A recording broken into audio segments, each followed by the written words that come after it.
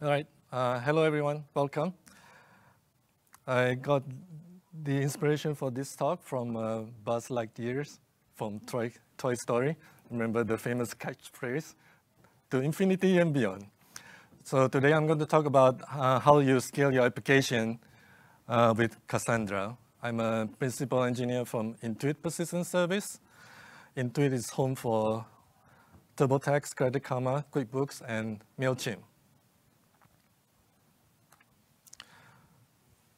Intuit Persistent Service, IPS, we provide persistent as a service that's used by many products at Intuit. We offer two flavors of product. We have what we call Team Manage and IPS Manage. Team Manage is basically, we just give you the code to deploy your infra, while IPS Manage is where we manage everything. So this is a flavor of our products. For example, Cassandra, we support both flavors. AWS OpenSearch, we only support IPS Manage. For Postgres SQL, we support both flavors. But for MySQL, we only support Team Manage. So what is our value proposition for IPS? You see that I'm referring, when I talk about customers, these are service developers at Intuit. If the service developer do deploy the database themselves, you see the activity that's in the dark blue circle that they are responsible for. Of course, they develop the business logic, data modeling, application integration, data lake integration, data governance like CCPA, GDPR, data lifecycle, like deleting your old entities, something like TTL. Data security is like, encrypting your sensitive data at rest. Of course, there is alerting and monitoring, scaling, HA redundancy, and multimodal query patterns. Here, what it's referring to is you duplicate your data in multiple databases, the same data, but for different access patterns. I'll get to more deeply. And for Team Manage, when you deploy infra as a code, you see the light blue circle there. Basically, these are the activity the client, we provide either libraries or services in Intuit that the service developer can integrate with. So for example, scaling, HA, and resiliency, all you need to do is just configure, but we provide the hook for you to enable it. For monitoring, for example, we provide basic dashboard. That's important because a lot of people don't even know what to monitor for databases. So we provide a basic dashboard, but we are not responsible for the alerting. They are responsible for their own on-call. Now you see where IPS Manage, where the value proposition really is the biggest, is that really now as a service developer, you don't even care what data you persisted or how you manage your database, right? We are responsible for all the alerting, on-call, your scaling, basically everything persistent as a service. All you're really calling us is via REST API. You don't even deal with the data, the data model that I'll get into.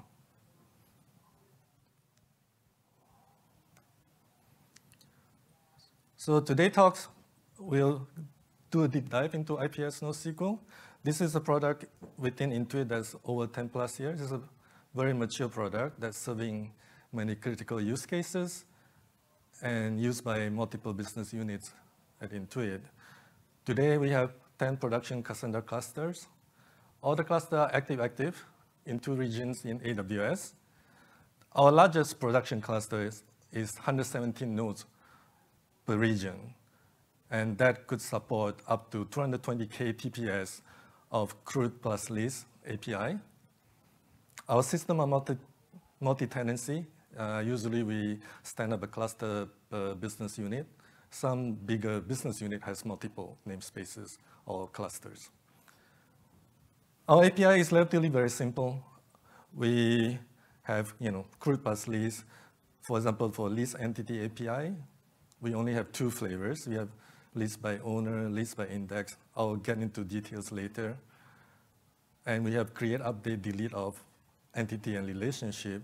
And we have both flavors of the API, single and bulk. To read entity, we have two flavors of API. For most part, most services is just reading the latest version of the entity. And for those who need like a multiple version to go through the historical version of the entity, we have that API. And for list relationship, this is where you want to find, for a given entity, you want to find all the related entities. This is our overall architecture. You see that the CRUD, our REST API is fronted by API Gateway, where we have the CRUD plus list API. And everything in IPS NoSQL basically is in terms of entity and relationship. So for entity, we have two parts of the data. We have attributes and we have payload. There's a very simple reason for that. The attributes are stored in Cassandra, while the payload can be pretty large. So for that, we store in S3. For relationship, this only has the Cassandra part, that way we store. And for every create, update, and delete of entity or relationship, a CDC event is generated. And that goes to our staging topic. This is our internal topic. And then we have an IPS domain event processor. This event processor, basically what it does is to transform, what you have your raw CDC may not be the most useful for, business analysts to understand. So we provide this functionality that you can do, transformation from your raw CDC events to something that's more user-friendly to be used.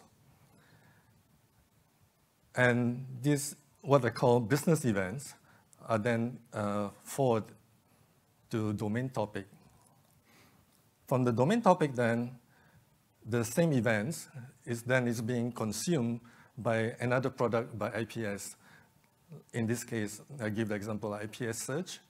So you can see this provides a very powerful system.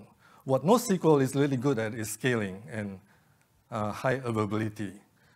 But your ability to do ad hoc query is very limited. It's like, well, I want to do a most flexible query, and say, sorry, you cannot do that. So what we provide is a very, with just a few clicks in our UI and the configuration, mapping between the, I'll go a little bit more in detail, is between the logical schema and the search schema. Now that you have integration with IPS search, and IPS search is backed by open search.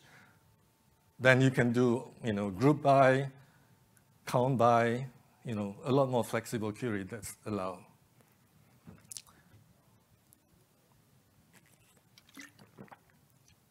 So the same events that's consumed by IPS search then can be consumed by stream utilizer here to populate the tables in the data lake. This is where, everyone now these days have data lakes where the business analysts do their reporting and stuff. This is an example of the logical schema that this is the first thing our clients that interact with our system comes to define their data model. Here you see the type name here is equivalent to a table name. And you see in this particular entity, student has two attributes. You have first name and last name. And you see the type here also. And you see the data classification. This is the part that controls the encryption of data address. And the next thing you see here is the index definition. You see here the index here is a composite index of two attributes, first name and last name. And you have an option to define whether the index is unique. If unique is true, we'll check for duplicate when you create a new entity. Our index are binary index. It means that we only support exact match. And it's a sparse index, so that if there's no attribute, no index will be created. So this is an example of an entity schema that we implemented. So there are many, many logical schema the user defined. But underneath, we only use one table to persist all the entity. So you see here the partition key here is NS and entity key. NS is just a short for namespace, so that each cluster or namespace in our cluster has a unique namespace. Entity key is just a UID. Here you see the entity version. You see the ordering here is important. This is in decreasing order because most of our read pattern is reading the latest version of the entity. And then you see the attribute name value. This is just any entity I can store any arbitrary key value pair. And in this example, you see that there are two updates. Our entity version, by the way, is a UTC timestamp. So you see the first update, you have a first name, it's Denson. And then during the second update here, you see that a last name is added.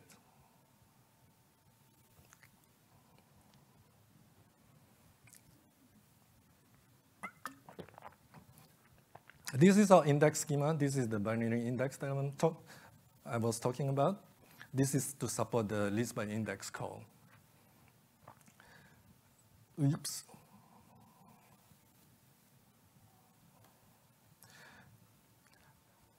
In this case, you see, where is this so jumpy?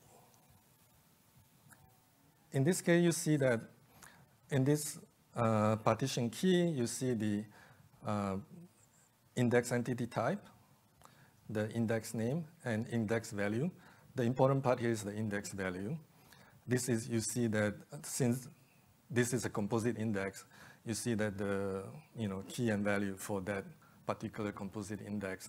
And this one has to be a sorted map because you want to, this is an exact match comparison, so that when you want to construct the partition key, it has to be always in the same order. So you cannot, your map cannot be random. So for example, you cannot have last name first and first name switch.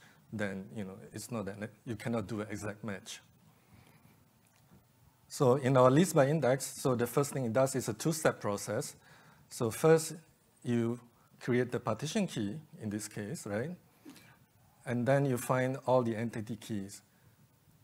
So the first lookup is to get all the entity keys that's mapped to this particular index. And then the second part is to fetch the entities in the entity table given the entity key.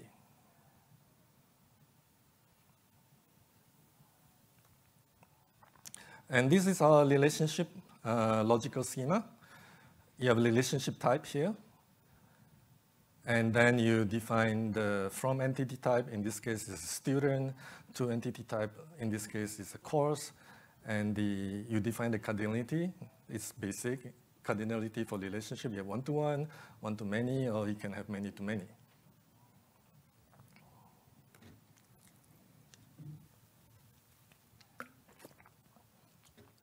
And this is the schema to support the list relationship API. You see here the partition key here is from MS, from key. This is basically when you come and list for the API, you provide the from key. And you provide the relationship type. And you see the relationship type and two entity type and two key as the clustering key right here. So in the list relationship call, you provide the from key, you provide the relationship type, and then I can look up all the related entity keys. And that's what's being returned. And then the client usually then we call bug get with the entity keys to get, if they want to get the details of all the entities. And one thing to note here, our relationships are bidirectional. So you will see that this is what the direction type is for. So when I create the relationship, in this case, from student to course, what I call here is the for relationship. It's the way the user created it, and that's why the direction type is 1. But we also created the reverse relationship. Basically, now, instead of student to course, it's the other way around. It's from course to student. The reason we do this is then you can look up from either side of the node, right? So you can look it up from the from side, you can look up from the to side, and you can look up either way. I always return you a consistent representation from student to course.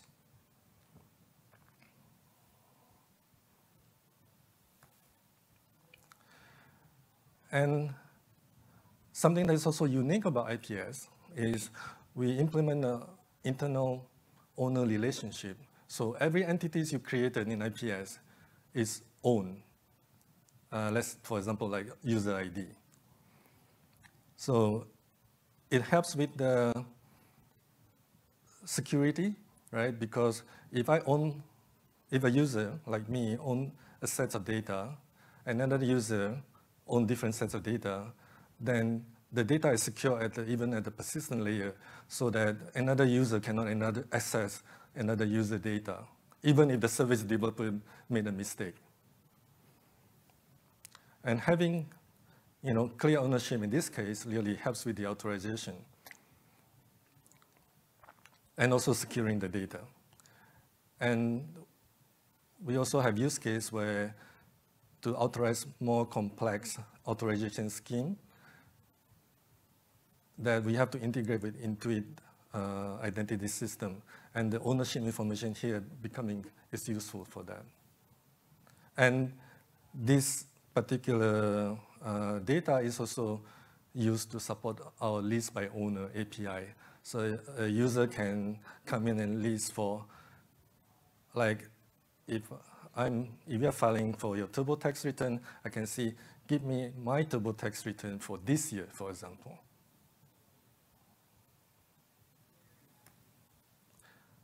These are some of the modeling best practices I've learned. Is don't store a large blob of text in Cassandra. It's very expensive.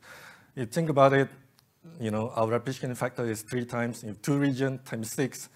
If you have a large blob and you can't even search on it, it's really expensive to store it in Cassandra. So for this case, that's why our entity has an S3 payload, and that's why we dump the payload to S3.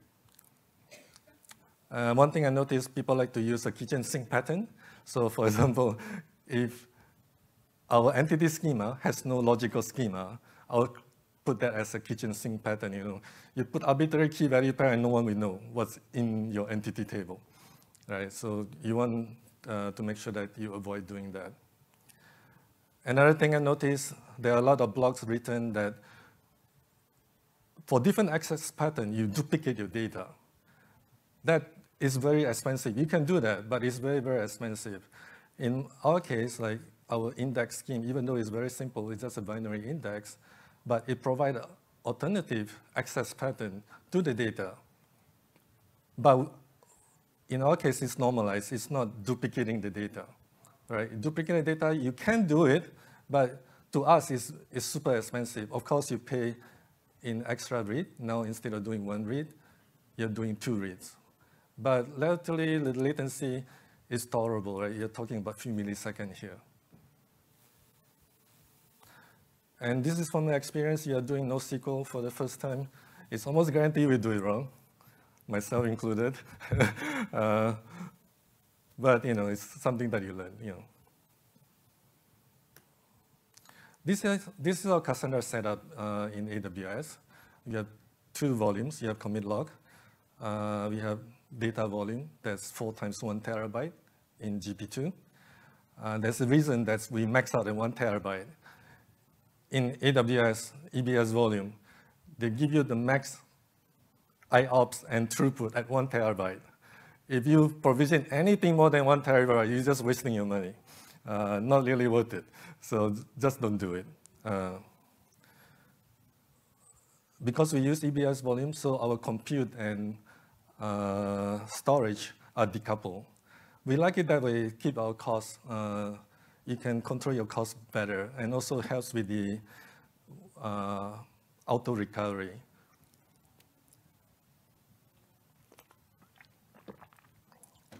We implement a self-heal mechanism in our infra. When a Cassandra node goes down, it will go down, and it will automatically restart it. So if a server goes down, a new instance will come up. We assign it the same IP, and then we reattach the volume, and then just restart Cassandra. Eventually, within half an hour, the node will come up and rejoin the cluster, right? We don't even have to do anything about it. And our deployment split evenly across 3 AZs in AWS. This is also reflecting our replication factor of 3. So we can tolerate like 1 complete AZ failure in AWS without affecting anything. And this is the time when I give a plug for our open source project. All these things that I'm talking about is in our open source project called DSE Pronto.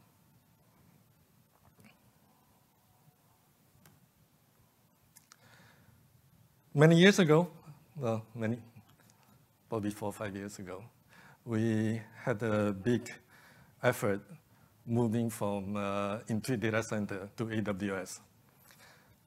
And before, for our tax use case, we were provisioning for each tax year, we provision a new cluster.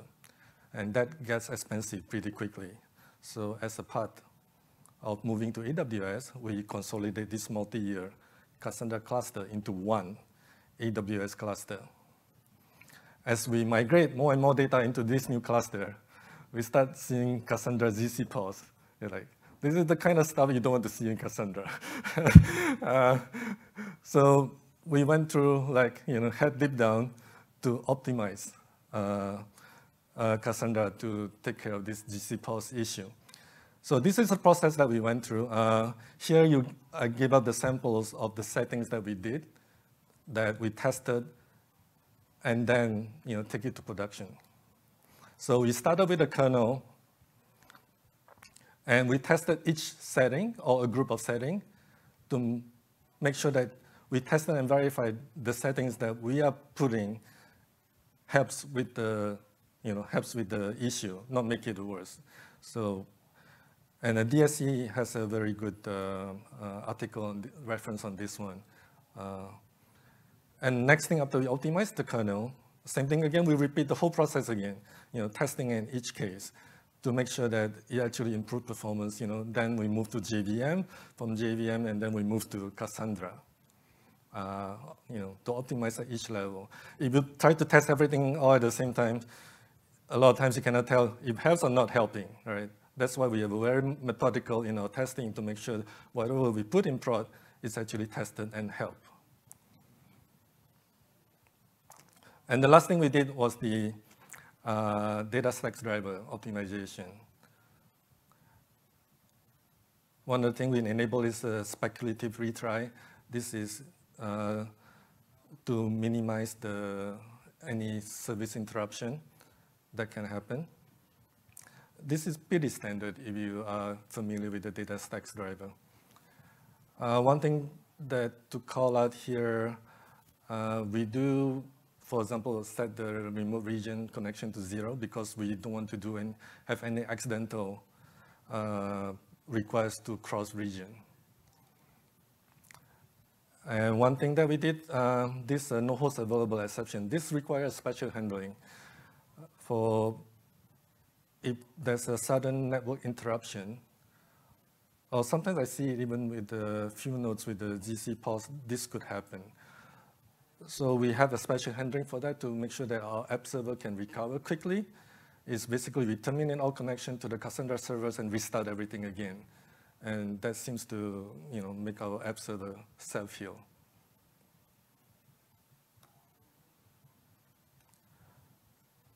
Keeping Cassandra healthy is complex task. It's not an easy thing to do.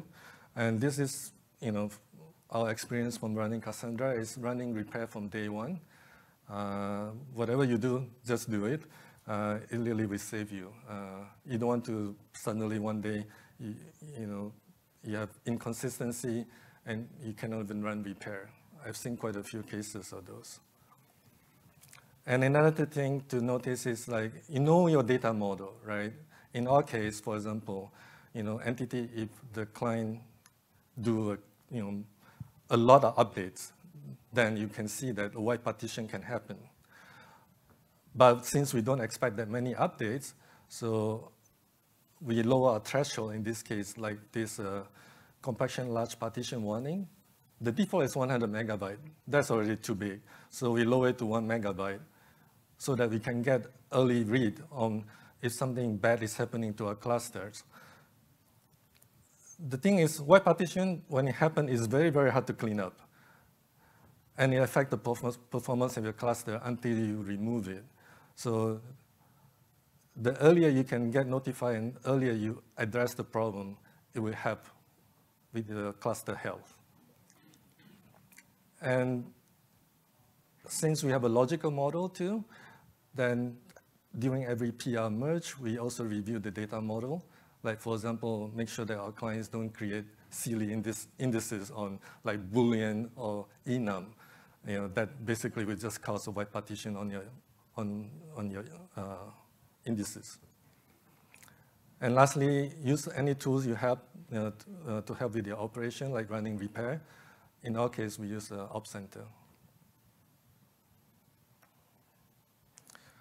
No one did everything by themselves. I do have a very good team, a NoSQL team, very talented engineers that make all this possible.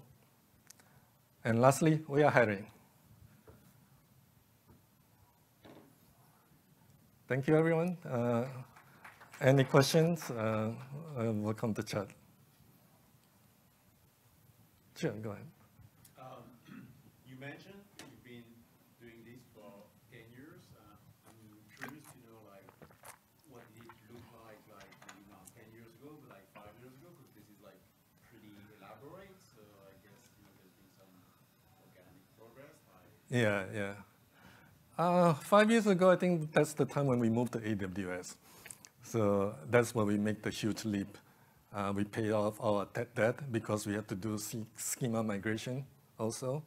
So that was when I think we paid our debt, and that's when also we see then we also comfortable in expanding our use case. Not use case, expanding our client base, right? Because if you don't have the right schema or right framework in place, it's very hard to scale out. And once you scale out, when now we have hundreds of services in Intuit using our platform, it's okay now because now we have a stable foundation that we build on.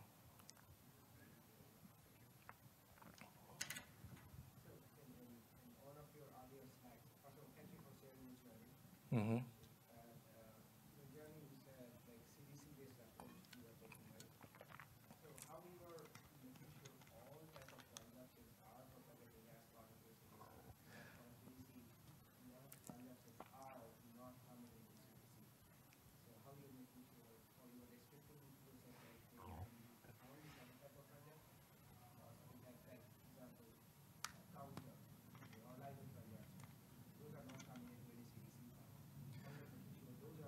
So we are not using Cassandra CDC.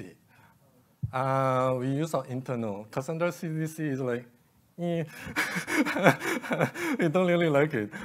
So we implement our own CDC, and we kind of do a pretty cool stuff with our CDC. So we use Kafka for our eventing, but as a resiliency to make sure that for every create, update, and delete, right? We don't want to miss any events. So basically, we have two systems. Basically, we use Kafka, and then as a backup, we use SQS as a buffer. So for most part, if Kafka is up and running, we will use Kafka. That's our first choice. When Kafka is not available, we will post to SQS. So that if any system one is down or the other, we are not affected because if something is down, we did have outage on our managed Kafka within Intuit. Our SQS buffer kind of saved us because it was down for like a few hours, everybody was crying. But having the resiliency we build in, it helps that, we don't need to do anything when the Kafka is up and running again. Our buffer from SQS start flowing in. Yeah, go ahead.